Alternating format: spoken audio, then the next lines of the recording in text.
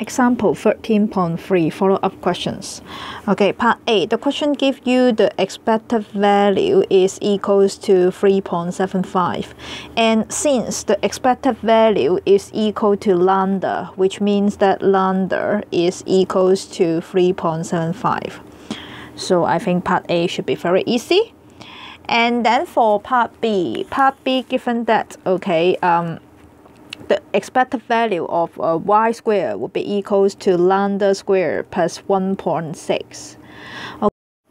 咁我諗你見到呢一個應該都即係好記得㗎啦。因為咧你之前讀 variance 咧應該就讀過一條公式咧係有見過呢一嚿嘢嘅。咁我哋咧用翻 variance 嗰條公式啦。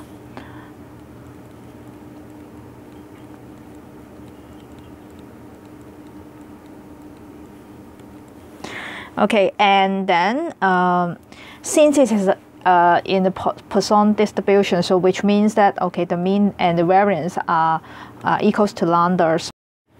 So we can write it back to here. So we have lambda here, and then we have lambda here. Okay, and then this one is given. Okay, so we can put it here. So it would be lambda squared plus 1.6. And then we can solve the equation. So here you have lambda square, okay, minus lambda square, so cancel out. So the final answer, lambda will be equals to 1.6. 咁咧Poisson 咧呢啲新嘢咧啱啱學咧，我相信你會記得嘅。咁但係啲舊嘅嘢咧，唔肯定你記唔記得啦。譬如 standard deviation 嘅 definition 係咩啊？咁其實佢係 square root 嘅 variance 啦。咁又或者咧俾咗呢啲你仲記唔記得點樣計 variance 啊？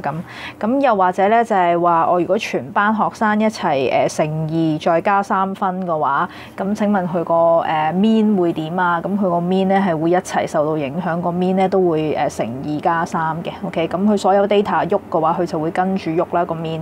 咁但係 variance 嘅話咧 ，OK，variance 嘅話咧，譬如如果全班加3分嘅，會唔會有影響啊？咁 variance 咧係唔會有影響嘅，因為 variance 咧係睇緊究竟啲學習差異係幾多。咁由於全班一齊加個分數啦，咁所以其實係對於個學習差異嗰個距離係冇轉變嘅。咁所以咧嗰個加號咧係冇受到影響。咁但係倍大咗就唔同啦，即係攞20分同攞40分咧 ，OK， 同埋我倍大咗1倍，變咗做攞40分同80分咧，咁其實係相差好遠嘅。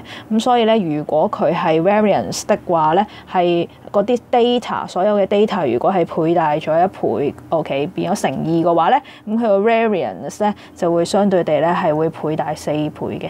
咁所以咧呢啲嘅公式咧以前你學過嘅，咁你都要記一記。咁如果呢啲公式其實你都記得晒嘅話咧，咁 exercise 13.1咧應該就冇乜困難㗎啦。咁做一做啲練習啦咁。